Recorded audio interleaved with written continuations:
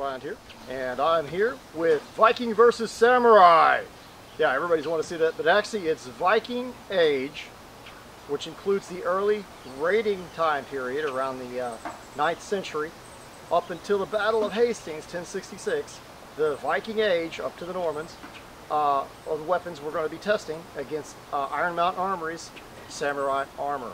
The Tose Busoku is the new armor that they used in the 16th century. It's when they got new steels.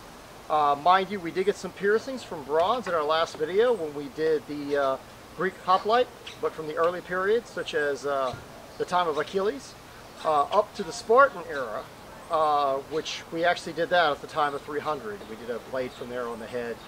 We also tried the spear style that I believe they used, the overarm throwing slide or overarm throwing thrust.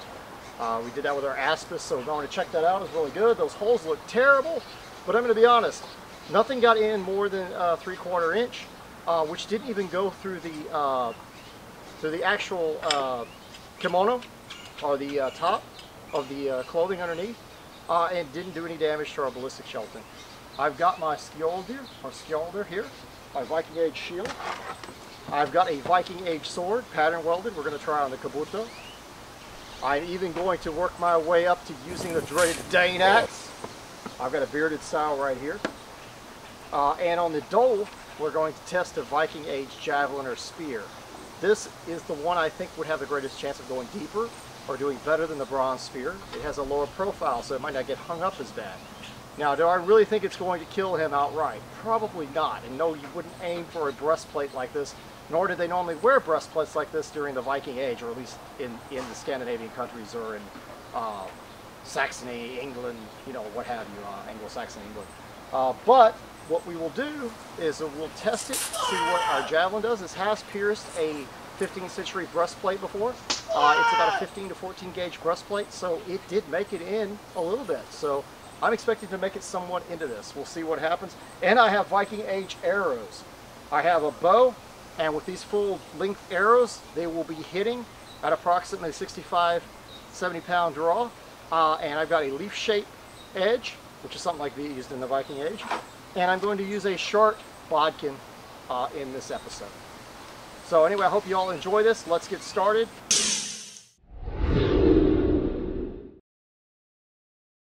This is an important part of the test. Historically, we know that Europeans a lot of times wore arming caps. We even hear some stories of ancient warriors using their hair as an arming cap. And the chanmage was the top knot, or the actual piece of hair that comes over, much like you see on sumo wrestlers modernly, but now it's a flary hairstyle. But what would happen is, wearing any court and stuff, it would kind of be put in a position like this, and this was actually their hair that came out of their head. But in this situation, it's for battle. This would be pulled over like this, kind of like a mohawk or something, pulled across the top of your head. But this provided an enormous amount of padding. Since our Ivar Draugr head here has no hair of his own, we're going to give him his own red chanmage. And we're going to take our hachamaki, which is a headband, not like in the Karate Kid, but more like a kendo practitioner would wear. This is a bit light cloth, lighter than they would use, but I'm going to put this over the actual head and try to get it on here properly. And this is going to come back and secure our chanmage and help protect his head from damage. This is a very important part of our testing, because the helm has a cloth liner like most historical helms do, and helps hold the helm from your head like strapping would. But we know that padding aids tremendously. This head's been tested, I'm not going to lie, with another weapon, the bog axe, and through another helmet. It actually cut through that helmet and into the head. So hopefully this is going to give him lots of protection. And we're going to start off with a very brutal weapon. We have our hachi here, or our dome. We have our minpo. Minpo yoroi means face armor. We have our kana, our kare, our shikiro, our fuchigachi mon here, and our fuchigachi. So we have the whole helmet.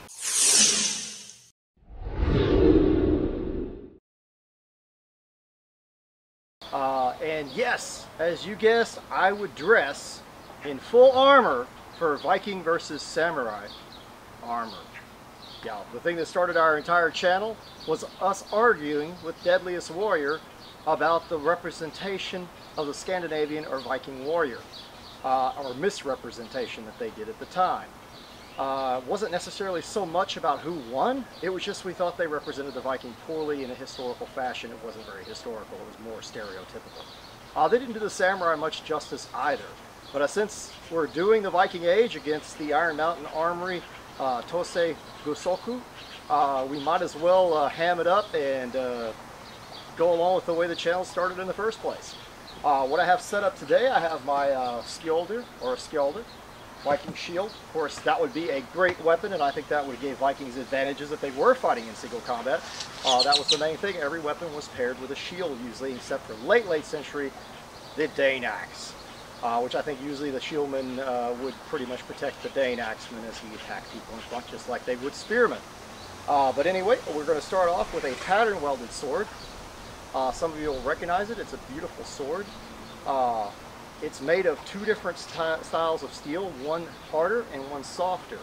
Back in the day, the edge would actually be added to it and be hard iron, where different grades of iron and steel would be mixed to make the blade. Very much like they do the katana. It's very similar in a lot of ways.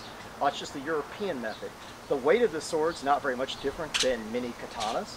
The only difference is it's set up differently with a really tight grip. This is a very historical version of it. And we have a pommel that hooks it in the hand so it can be cast out from behind the shield.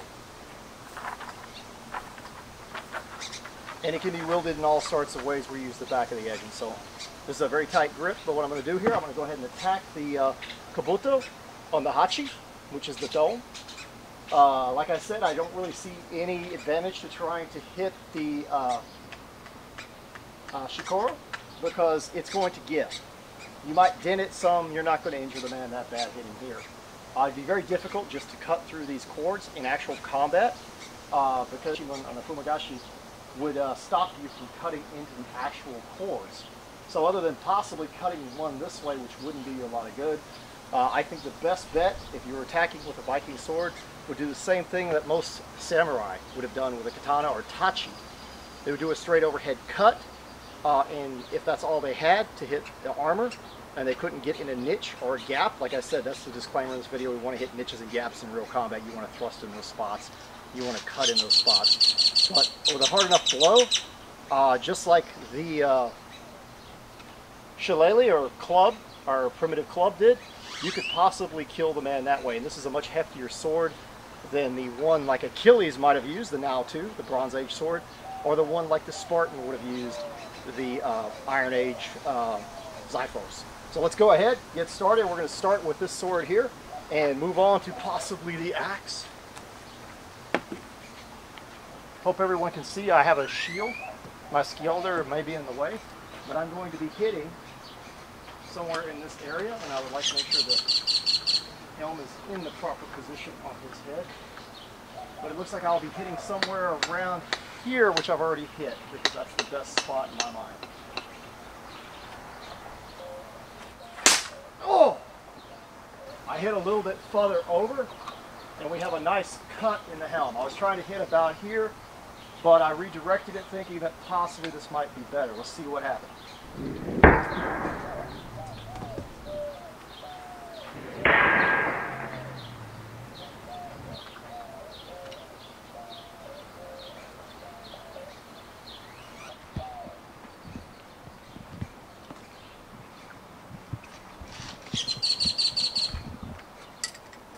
There goes his Hana again, his nasal protection.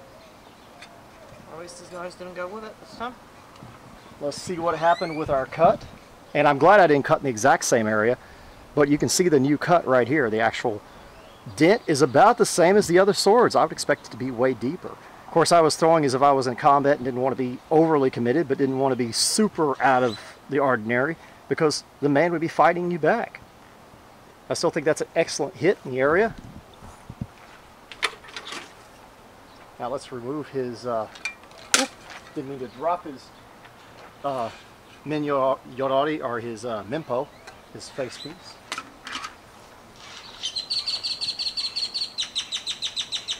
Let's remove the hachimaki, the head scarf or head wrap.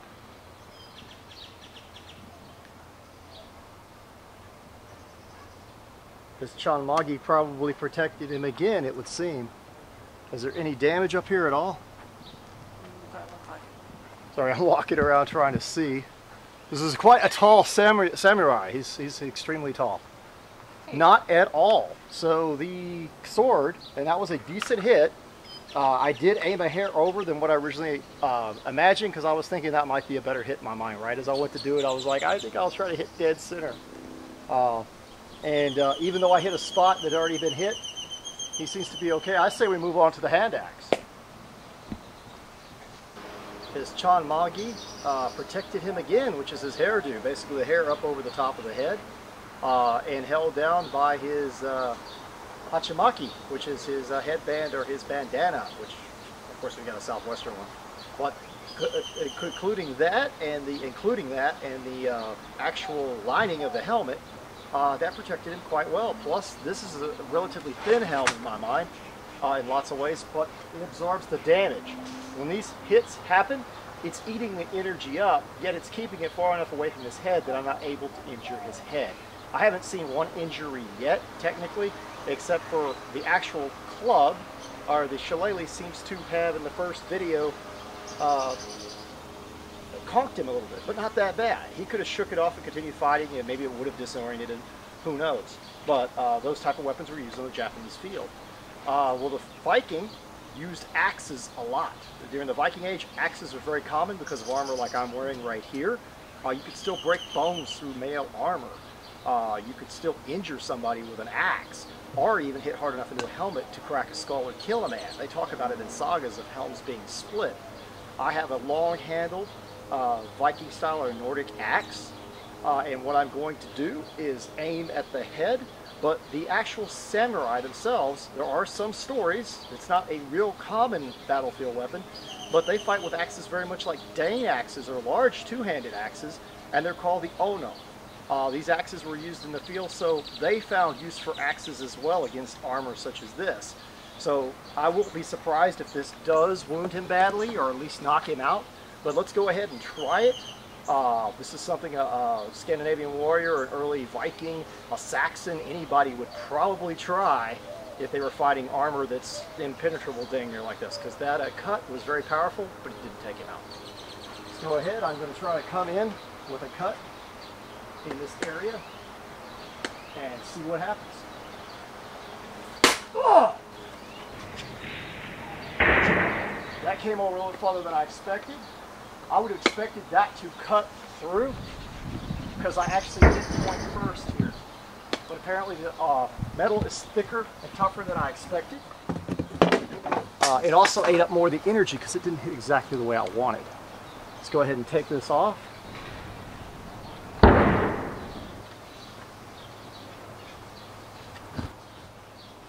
Let's see if his nose runs away again. Ha ha ha, his nasal protection. They didn't always wear that. A lot of times, that's the reason this is a really nice design, that you can remove it. It helps you breathe, speak better. A lot of times it was more ceremonial, but if you needed the extra protection, and you can actually adjust that and make it tighter if you choose. It's just this one's loosened up over us using it over and over again. We'll see how bad our dent is in it. Not as bad as I expected. I thought that would be much worse. The paint flaking is not the metal. It did crease into it really well. It did not pierce it. That's actually better than I expected. Really. Feel the head here. Have to get the mimpo off. And the cottage, the neck protection, which is like a gorget. In all probability, this armor's going to look a little bit different if we repair it. True, but I am going to try to repair it and make a video about the repairs. Yes, but I'm not going to be able to match the paint very easily. This is just where the coconut, yes, it's a coconut skull that's been cured in the gel, sticks up through. That's not an injury. It didn't even impact his head. Maybe we could perhaps give him something harder. Give him something a little bit harder from the later age. this Kabuto from Iron Mountain Armory performs so well against the Viking weapons that I'm actually impressed. It survived the axe hit. Now, if some of y'all see the axe hit and assume that I didn't hit just right, or something went wrong, or wasn't full force, I was throwing a powerful attack. It's just the armor's shape and the way the axe landed caused the hit. But I already predetermined when I did this test, I would hit everything one time with each weapon. Because the armor does have the benefit of the doubt. I'd be trying to hit a man in battle. I'd be trying to land it on his armor. As long as I land a good solid hit in the armor, it doesn't skip off. That is the blow. So he survived up till now. The worst thing I think we've seen is the club. But this is a lot like an Ono. And yes, the samurai, there's pictures of them holding axes, like they're going to fight with them in some of the old drawings, and some legends of the Ono, an axe. And this axe is similar in many ways, but this is a bearded Dane axe, something that you see on the Bayeux tapestry, and this is the dreaded Dane axe. So this has killed Viking in armor, or Vikinger. It's killed any man-at-arms, warriors, Norman alike, Saxons, horses, because it has so much length. It's a pole arm and it's an axe. So this could be a Japanese weapon in theory, but we're using a Viking axe today, so we're going to go ahead and see if it can survive the hit. Maybe his Chanmagi won't protect him anymore. I'm going to go ahead, we're going to hit it in a spot where we haven't hit it, hopefully, and I will swing it over. And we got a glance. I don't think that killed him, but we really deformed the helmet. Had came in at this area right here. I was going to aim for this area, but it looks like we hit in this area and it glanced off. Hard to do when you're going full power, but let's go ahead and see what happened to it.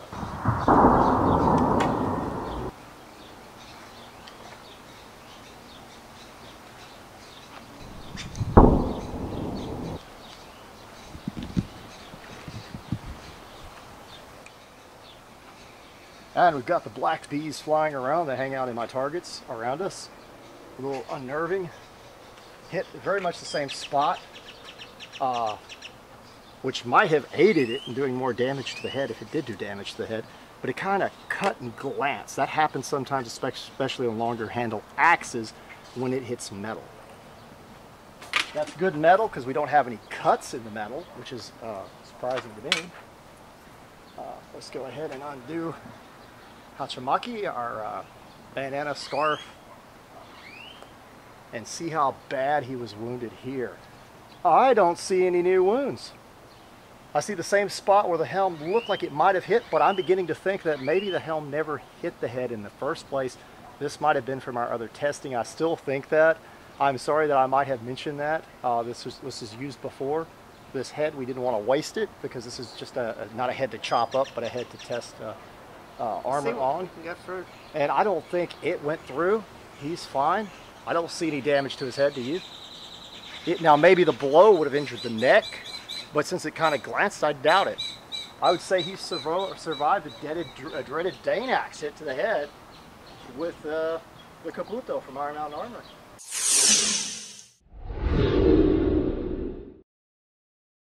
We want to be as scientific as possible and fair. So what I've done is I've got the doe right here on our mannequin. Some of you might recognize Lola or Valkyria or Valkyrie. It's a mannequin. It is a female mannequin, but we've got it set up in such a way this time where the gel protrudes more. We've actually got it where the gel cannot move around inside and get damaged just by the actual shell of the mannequin. And on top of that, we have proper clothing under it. We have our hakama, and then we have our kimono on top. But to further add to this, what we've done is a lot of times there would be a silk obi that wrapped around the body, much like the sarashi, underneath the armor. So this mannequin actually has that over the kimono. It's wrapped around and around, kind of acting like gambeson in a way, and helps reinforce areas where the doe might make contact with the body at the bottom. Because you see it's domed to keep it away from the chest in case something were to slightly pierce it, it won't injure you. But over our analog ballistics gel that's in here, or jelly belly as I like to call it, which is a hardcore gel, probably about 20% gel, it should give us an accurate account if something does go through if it actually wounded or injured our samurai. Much better than the one we did our debunking video on, where they had just a straw or a stuffed sand mannequin or something that was very ragdoll-like. It is tied. I'm not using a proper saroshi on the outside. I'm using one that's more of a show one. Hopefully I don't hit it, but I've got it to help secure it to our post.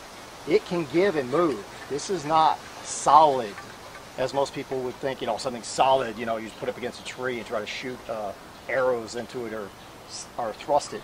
No, this gives. And it could possibly get knocked loose, but I doubt it with it tied.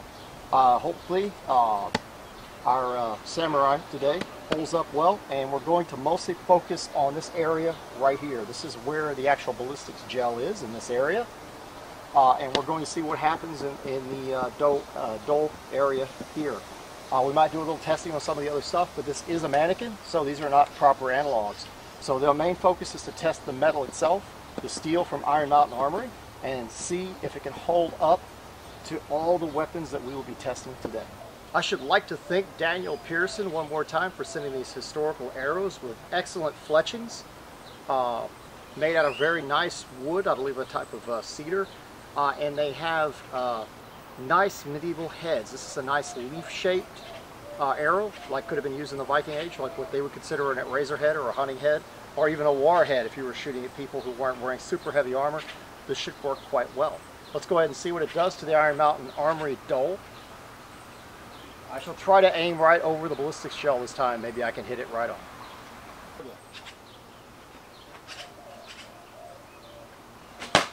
Oh!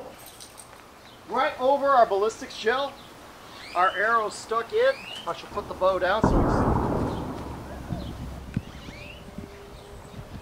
So we need to see if there's a wound. Our arrowhead stuck in the target.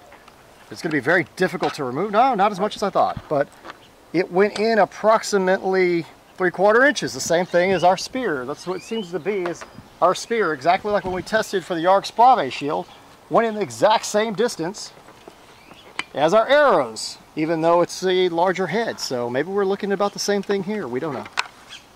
1 second. I would say our samurai is not on the verge of death, but who knows what's going on. I have to untie the belt. This is a real silk belt too, so if you were to hit the belt, I could see it being quite protected. Okay, we have the hole here. It hit over the wrapped area. We're going to have to undo this some and look under it. That's all I know to do. Okay, where's our wound? Doesn't look like there is one. Have the gel messing up there a little bit just from setting against the thing and getting smacked around. There is no wound. Okay, it didn't make it through our cloth, and our samurai is totally all right. Totally alive. Not even a hole. I don't think there is a hole. What? That's just old damage to an old... I didn't want to use the nice hakama that was sent, so I used an old hakama that I own. Okay, I'm going to try a short bodkin. Short bodkins are more what could have possibly been used during the Viking Age. They've always had bodkin arrows, or arrows that were designed with a shape to penetrate armor, such as mail, hardened leather if they used it, all types of armor that can be pierced, other than like cloth. I've noticed that bodkins don't do very well on cloth, believe it or not. Actually, edges do better, razor sharp edges. But these work really good against types of armor, whether it be plate or mail armor. So this may penetrate better, it may not, I am uncertain, but let's go ahead and try it. It's something they could have had in the Viking Age and they might have encountered.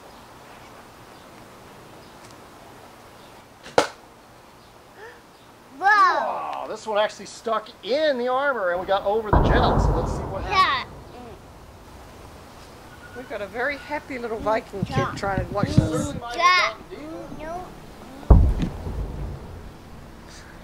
We definitely have a very happy little Viking kid. Oh, these are sealed in place. They're just stuck on here with beeswax. And yes, they did this with a lot of war arrows, so they couldn't be used afterwards. I just thought everybody would find that entertaining. These are totally period arrows. I'm going to leave that in there until we take it off and look at it. And I think we should go to the Viking spear next.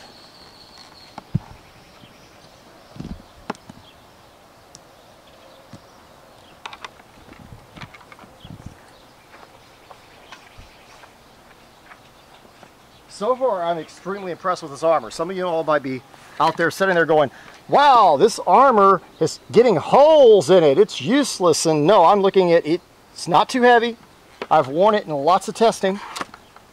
And no damage to our gel whatsoever. Correct. It didn't make it through our cloth. Now remember, this is not a lot of cloth. This isn't heavy gambesons or something. There's just a few layers of cloth. And that's what's deceiving. If you look at something like this, you'd immediately assume you would be injured, but your belly gives. The armor's not directly against the body. And that was enough to eat up the energy that was left over after it punched a hole. So no damage was done to it.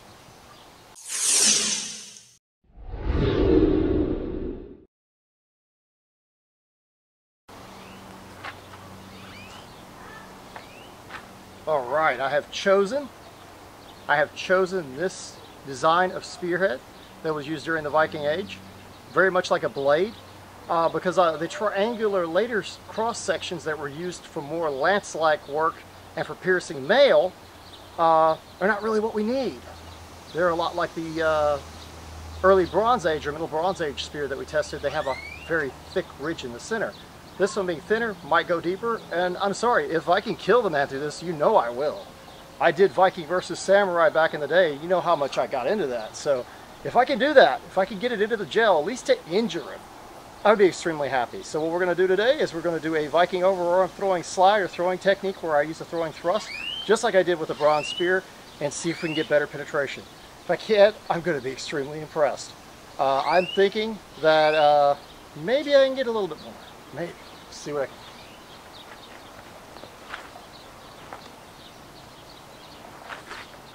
Oh! I got a thrust into it. I don't know how far we got. I removed the spear already, but we know where it went in. It went in right under the arrow. And surprisingly enough, we only got about 3/4 of an inch. The same thing we've been getting with everything else. I don't think that made it into our gel. Should I thrust it one more time, you think, and then test underneath it? Because if we don't, we'll assume that maybe I could have done better. Everybody knows I have to warm up. All right, we should give it that one more try.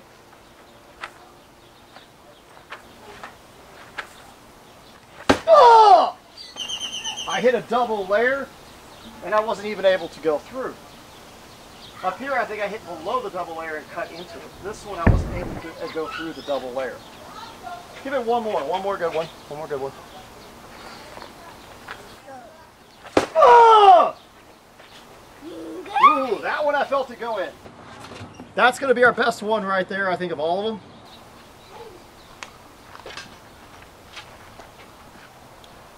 I got 3/4 of an inch, about maybe about an inch, because I felt it push back from the gel itself. So let's check it out and see what happens. If I damage the gel, I'll be so impressed. I mean, with myself, not the armor, but I think the armor's doing its job. Otherwise, this man would be dead. A thrust like that, and it would be out his back. Couldn't get that one. Her head's falling off again. Her hood. She's like the headless monks from Doctor Who or something. I mean, we've got to cover the naked head up. It hit right here. I felt it poke in like it was going into gel or something. I don't see a cut. It hit right there. How deep did it go? It impressed on it, but it didn't break it. That was just cloth. We got an issue. She is not wounded in any manner. The Viking child wishes to kill her. No, not yet. Not yet. Yeah, the spear comes in the video, you see. But no, the armor has done its job. Even with my extreme thrusting, it's deformed. It's eaten up energy to keep it from thrusting through even deeper, like it might happen with a thicker breastplate. But it stopped it from penetrating. And the double seam right here, you can see, it completely stopped it from going through at all. Most of them you can see we hit below the area where it has a double seam. This area is about a double seam, but not quite, because it starts about there. But still, all of this, and all in all, I am highly impressed with the entire thing. This is amazing. The one over here that we thought went oh so deep didn't even make it through the inner lining of the breastplate. I hope you enjoyed our episode today and our visit to the Viking Age. We did the age of the Vikinger, of the man who actually went raiding and went about and settled and traded, and whatever fortune came his way is what he got. We did that, and we also did the Norman, theoretically. The age of the Norman, when William the Conqueror went into England in 1066 and took it over. So I hope you enjoyed that. We did that against Iron Mountain Armory's armor.